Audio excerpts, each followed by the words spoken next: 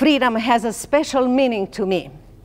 It comes at a very high cost. What is freedom to you?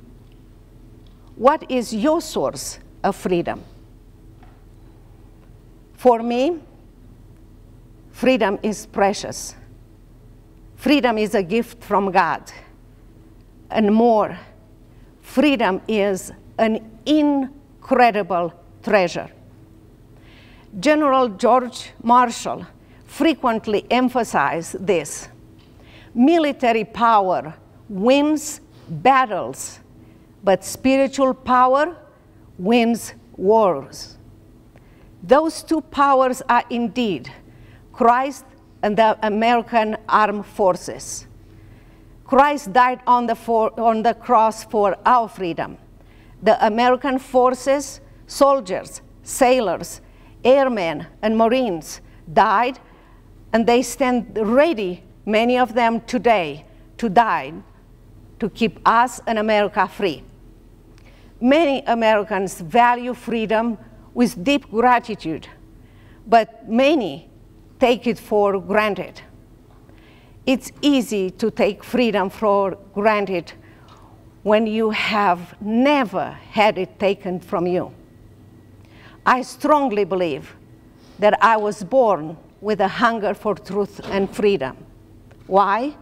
Because I was born in communist Romania during the totalitarian regime of dictator Nicolae Ceausescu. Then, Romania was a land of lies and a prison land.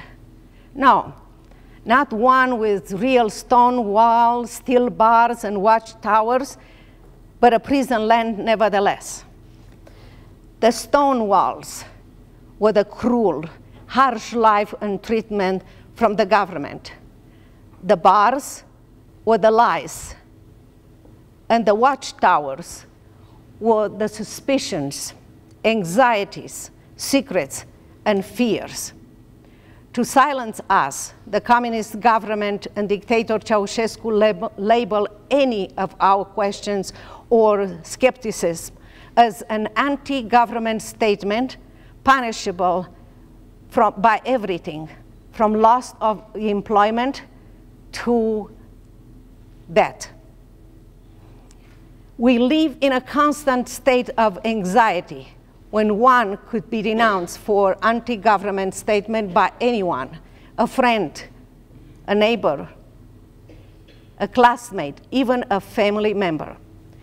To avoid the dictator's punishment, many people remain silent. I watched my parents and relatives many times, acting as good citizens outside of home, but whispering their real feelings about the communists inside the home.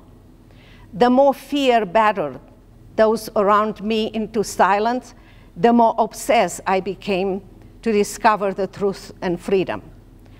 I refused to grow with fear and lies, but I was surrendered by fearful people with a defeatist mentality. Nevertheless, one night, I heard my parents whispering this story. The Romanian communist government, the new Romanian communist government, together with the Russian communist troops, conquered Romania city by city. Their desire was to fundamentally transform Romania and to subdue everyone. They even recruited ordinary citizens as their spies to report those hostile to communism. So one evening, my parents' neighbor, who still owned a small store in the part of the town not yet transformed by the communists and the Russian government, received a tip from his family that those communist military troops were on their way to his store. He knew immediately that it was time to hurry and close the store to avoid any confrontation and even death by them. With sadness and tears in his eyes, he locked the store and walked a few steps away. Then he stopped, and with tears running down on his face, he looked back to his store one more time. Placing the keys he stores into his pocket, he found something inside, a pen. Immediately, he walked back to the store, gently touched the sign on the window.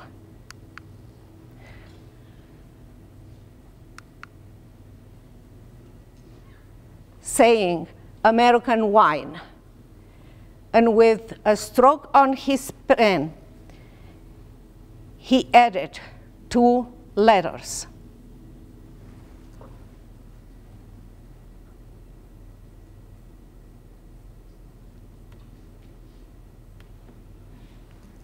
I hope it works.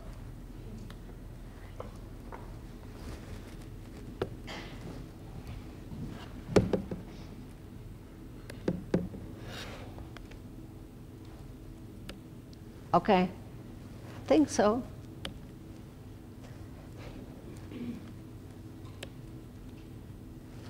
Now the sign will say, "Americans are coming."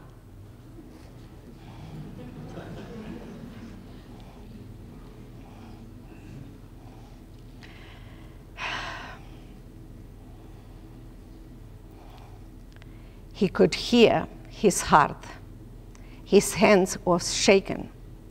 He looked deeply into the darkness, knowing that if caught, he will be killed immediately. He inspected the darkness for any communist spies, and quickly he walked to the other window of his store and did the same thing.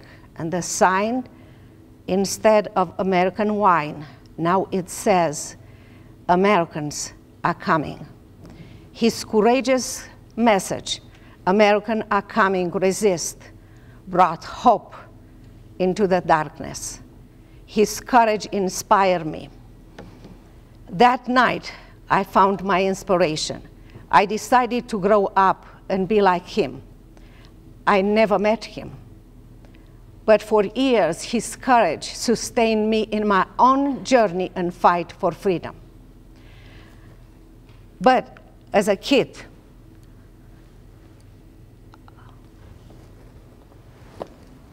I don't think it's working right. Okay? But as a kid, I still had one more question. How do I speak the language of freedom?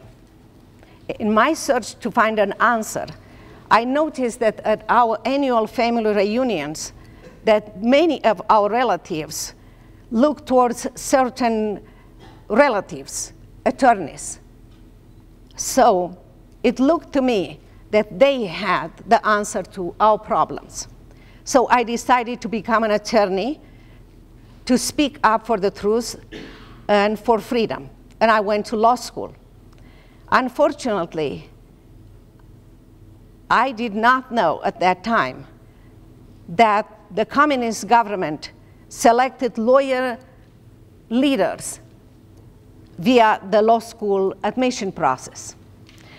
As the graduate of law school in Romania, became the attorney general, ministers of justice, ambassadors, attorneys, or judges, they were expected to advance and support the communist agenda and to fight against those called dissidents.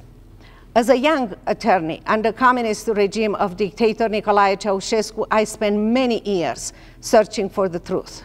But I was surrendered by lies, injustice, fear, uncertainty, and defeat.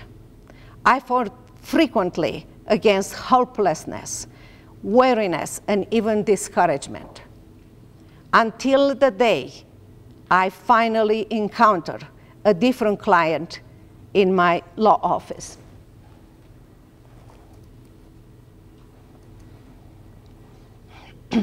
a client who, in the midst of our daily misery, radiated joy and peace, had a smile on his face, and he never seemed discouraged. Frankly, it troubled me. So one day, I asked him, I wish I had what you have in your life. Surprised, he looked at me and asked, do you go to church?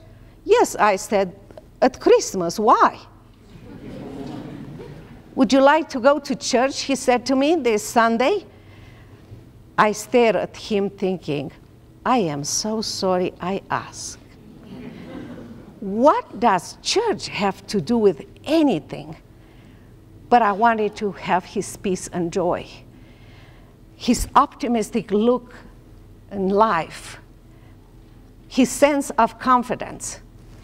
So the next Sunday, I visited his church.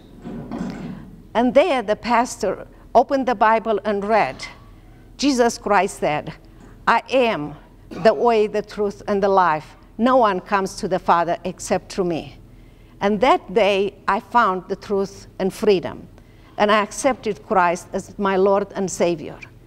And also that day, I accepted the divine call to defend people, jail, or put in psychiatric hospitals for speaking out against the dictator and his regime. And I also accepted the call to defend Christians persecuted by the communist government. Because once I found the truth, silence was not longer an option.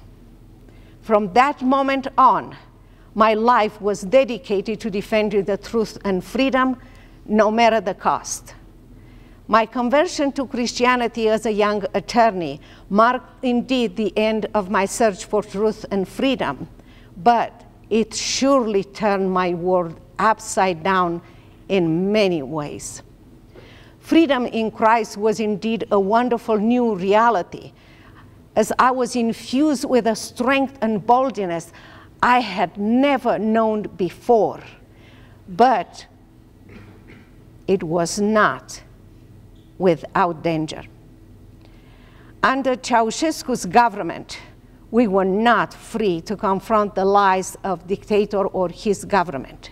He ruled Romania with an iron fist. Romanians were arrested, beaten, imprisoned for carrying or sharing a Bible, for going to church.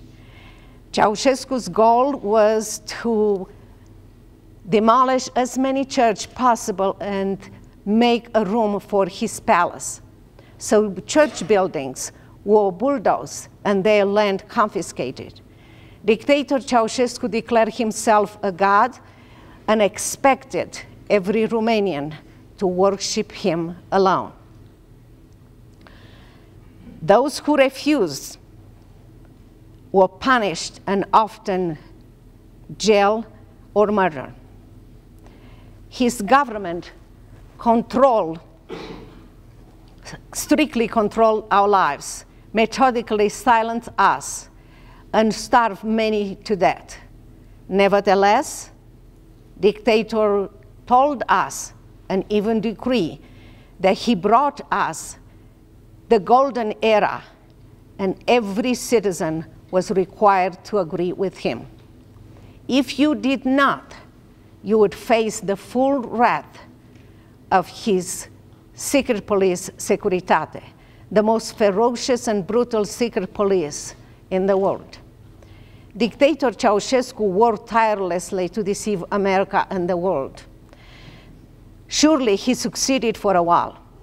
In an attempt to secure the most favored nation status from America, Ceausescu promised to respect human and religious rights, to welcome Western missionaries, and to allow Bibles to enter into Romania.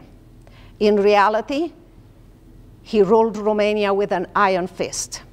Dissidents were jailed, tortured, and killed. He strictly prohibited attorneys to use any laws protecting human and religious rights.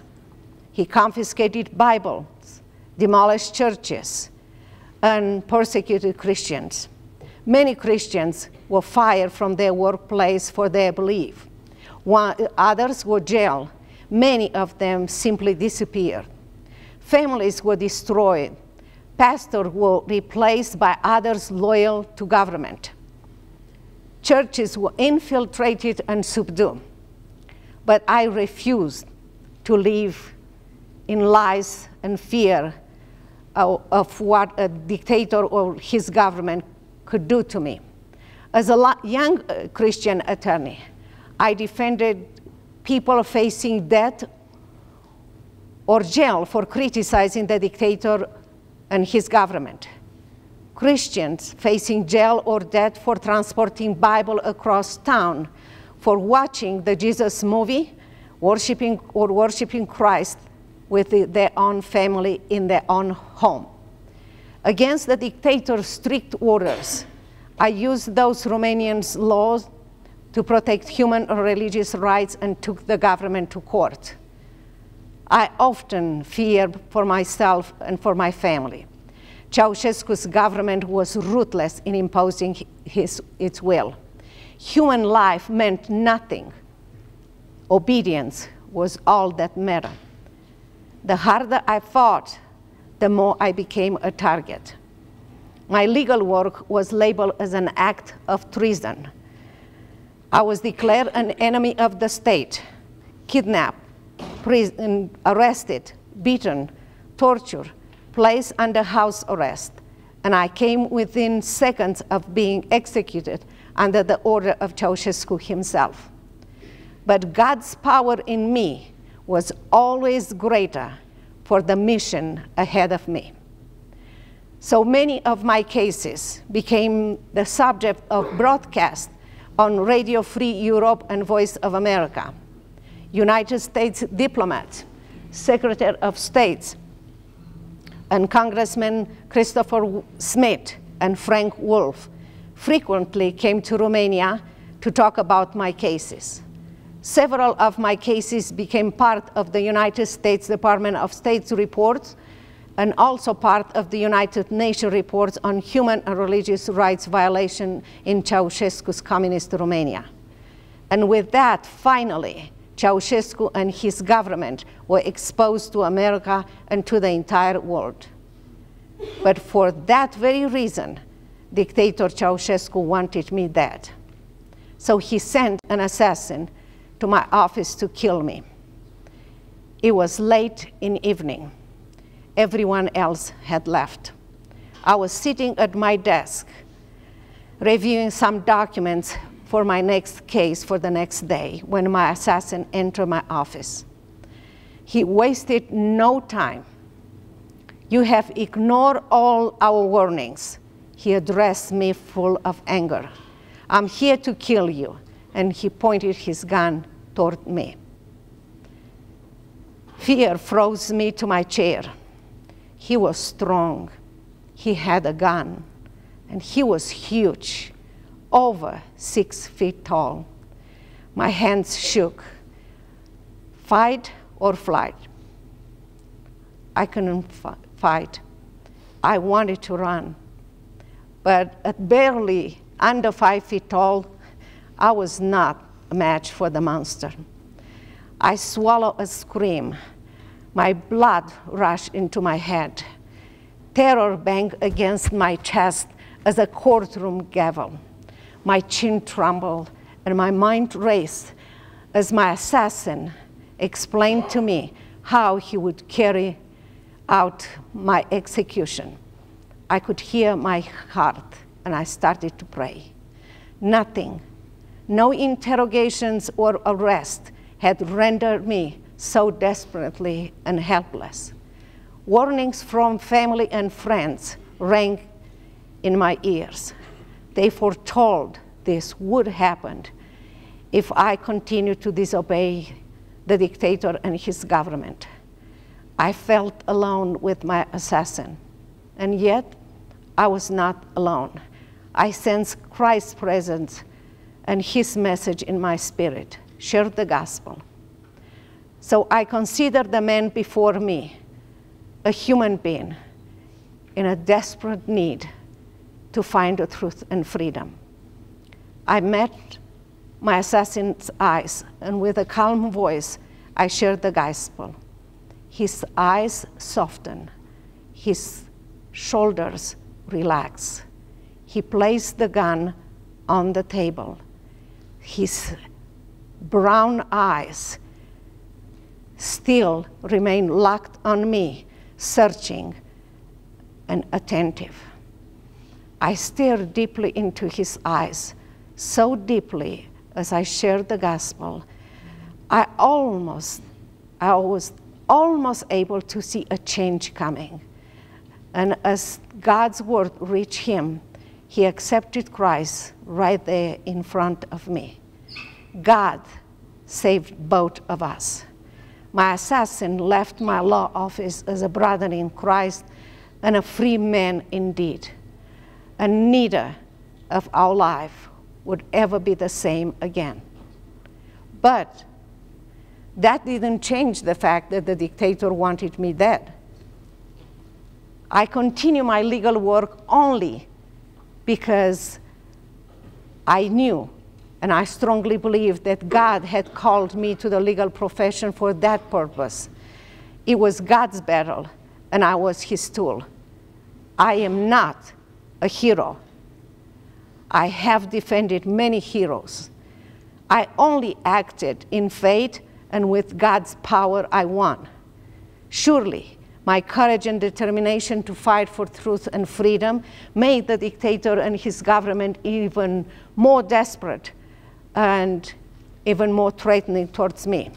I was put under stricter surveillance, daily arrest, search, interrogated by the Securitate and beaten, held under house arrest. I should be dead, but God had other plans. And after years of daily interrogation, arrest, surveillance, even death threats, finally, I was exiled as a political refugee to America. Shortly after that, the revolution erupted in Romania. And dictator Ceausescu was captured.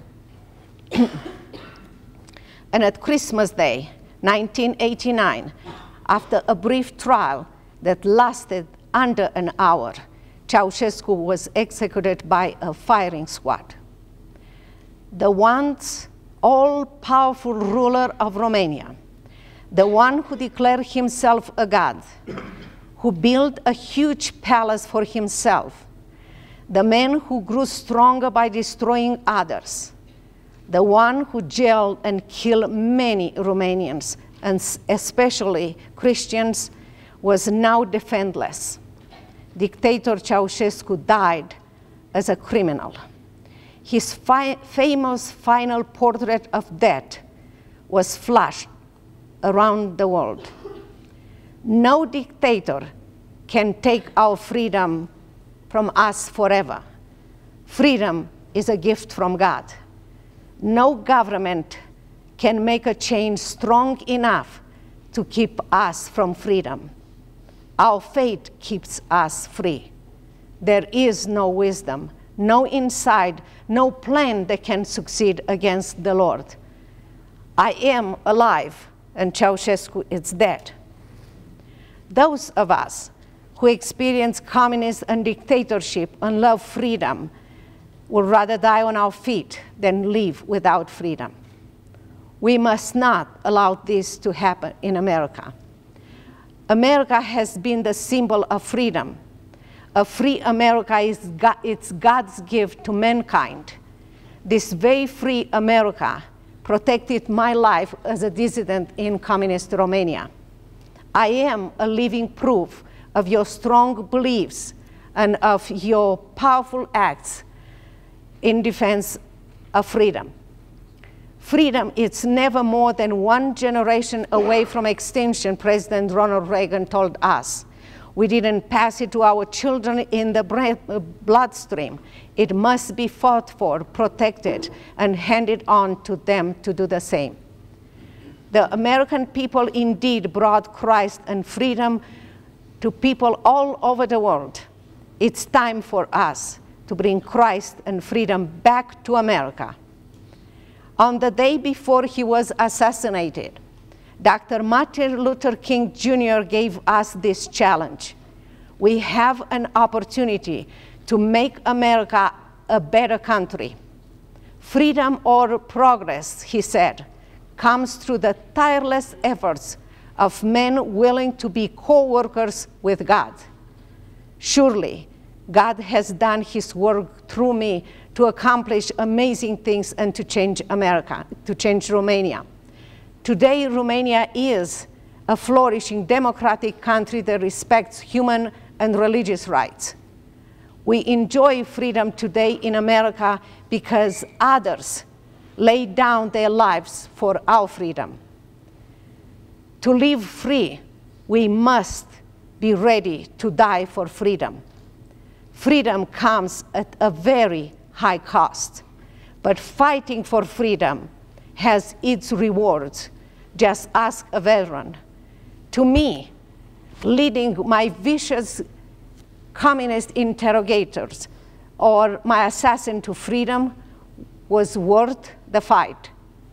Having my assassin written encounter as his chapter in my memoir, Saving My Assassin, has been an astonishing gift.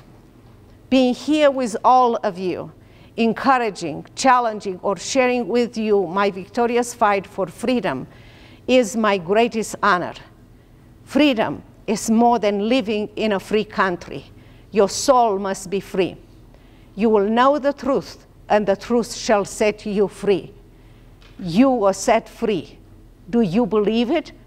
Because there is no freedom without God, not even in America.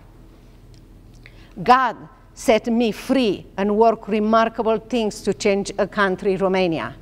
God wants to do the same things here to change us and to change America through each one of us. Never, never, never, never forget that you pledged and you are a warrior, a fighter, America's sword and shield, a guardian of freedom, a winner committed to excellence, a champion of freedom, a leader. You pledge to defend America with your life. Your courage strengthens others to win their freedom. Your sacrifice keeps America great. Freedom is worth fighting for. We have a God-given right to live our lives free from oppression. Be strong and courageous. Lead gracefully. Live life to the fullest. Make every challenge in life your greatest opportunity. Honor the lives of all soldiers, many who gave it all for our freedom. Value the memories of all those courageous civilians who died taking a stand for freedom so we could exercise our freedom. See the possibility of freedom even when others consider it impossible or unreachable. Act in freedom daily, no matter how hard that might be. You are the solution you are looking for. Do not let fear kill freedom. Brave people are free people. This is how leaders live. This is how leaders lead. We are here to keep the flame of freedom burning brightly, no matter the cost. Americans have always paid the price. President John F. Kennedy told us. And one path we shall never choose, he reminded us, is the path of surrender or submission. Be strong and courageous. Dream big. Attempt great things. Ride forth victoriously in the cause of truth, humility, and justice. Let your right hand achieve amazing deeds. Freedom is precious. Thank you.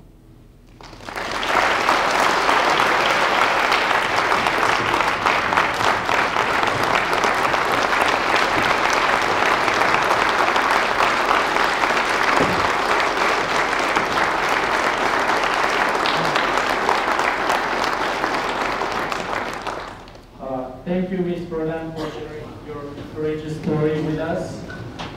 We as cadets are prepared to be officers, to be warriors, and to defend our countries against internal and external enemies that seek out to take our freedom and our identity away from us. So it's important that we realize now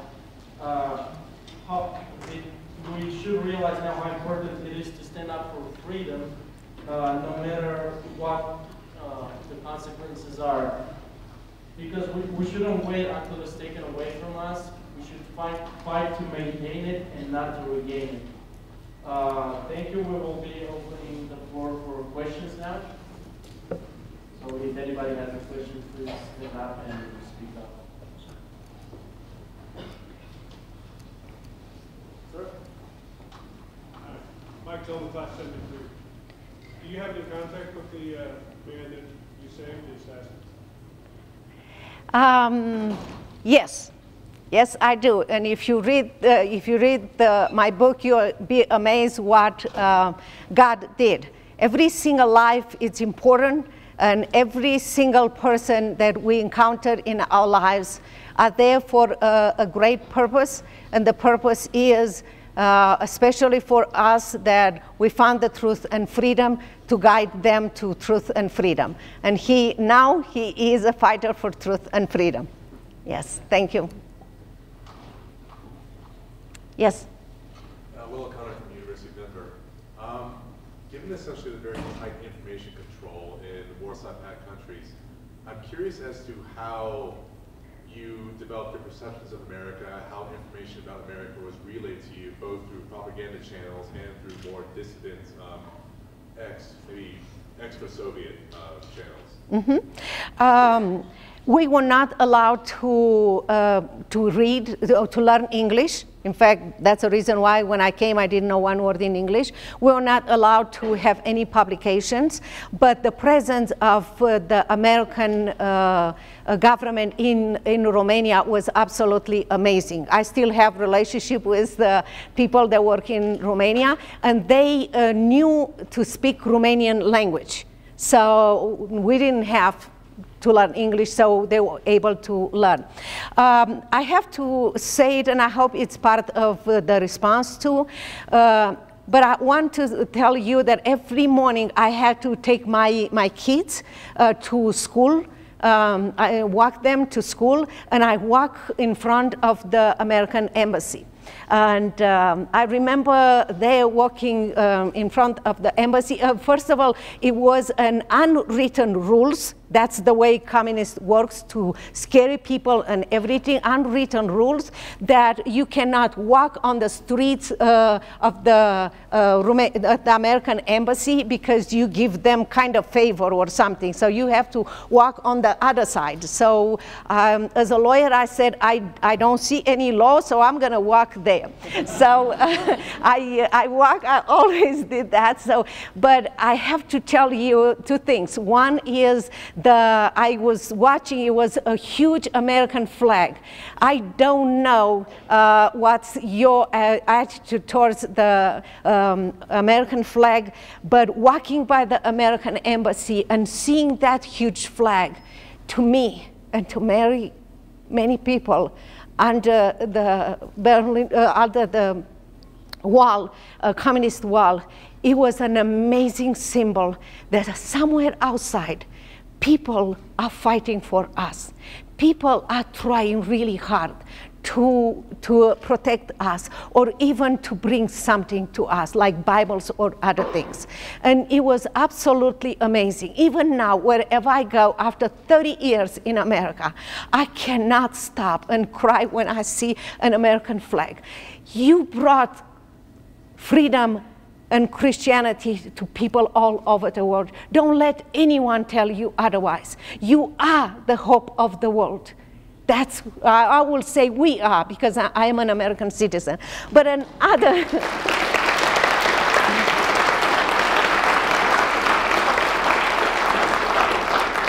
But another story that I want to tell you really short is this, that in my wildest dream, I never thought about this. Walking by the American embassy, I always admired the Marine in front of the American embassy and everything, and all the uniforms. And I never imagined that one day I'm going to have a member of our family, a Marine, my son-in-law. So God is faithful, and He's bringing amazing things in your life if you let Him do it. I hope I answered your question. Anyone else? Yes? I'm C4C. I'm Ed from Guess What? I'm 34. What made you different from others? Like, why didn't others make the same stance like you did? What was different? I believe was, first of all, if you read my book, you will understand that I didn't have anything that worked for me, starting with the minute that I was born. So please, if you think that everything works against you, take my example and be happy that you can achieve amazing things if you don't look at the negatives in your life, because negatives in your life will work in a wonderful way. That's the way God works. I'm a believer, and I believe that. God put on my heart, as I explaining, all the whisper and all the double life that my parents and relatives, God put on my life to find the truth. I want you, when you go home or you go in your room, I want you to think about what is one thing in your heart that you say is not right, it needs to be changed. I'm going to do this. That's the purpose in your life. I look forward to go into law school, and I thought that I'm going to find the truth in law books, you know, and I thought that I'm going to speak up for the truth, and look what God had in mind. But whatever is that you are so determined, you are not happy with what's going around, and it's like a fire in you, that's your mission. That's unique. And please don't understand, don't think that you have to have everything prepared, everything lined up. No, I don't have time to explain it to you, but when I will say a few things. I'm a lawyer, and I can prove it to you moment by moment that I was only a tool in God's hands, and God did everything. And I will try really, really fast to say a few things. For example, when Christians or people that spoke up against the government came to me as a lawyer, what do? You go and search the law. And I found those laws, I made copies, and I went to court, and I gave the copies to the judge and the prosecutor. I had no idea why, but I felt that I was supposed to do. Later on in that day, I listened to Voice of America. There was another unwritten rule. You communists, you cannot listen to our enemies, Americans. But there was no law, so I said, show me the law, and if you don't, I'll listen. So I did. I listened to Voice of America. So here I am, listening to Voice of America, and all of a sudden, they talk about me, the arguments, how I was dressed, how I was, what I said, and so forth. And all of a sudden, I'm saying, how is that possible? And the only reason is because I found out later on that the representative from several other countries, including America, were behind me, taking notes. And because everybody was astonished, it is possible an 82 girl under 30 years old, you know, will take the government to court. So God prepared every single step. All you have to do is to be available to Him. Don't think that you have to have everything ready. Think about the fire that is in you. Go and change America. And when America is changed, go and let America be free, the free that we know. You receive freedom. It's your time to give it back to others. And when America is free, the whole world is better. God bless you, and remember, when it's hard, remember that you are created for a very special purpose. Don't compare yourself. Don't do absolutely anything. You are here unique for a great purpose. You will enrich my life, and you will enrich the life of many people. Go and do it.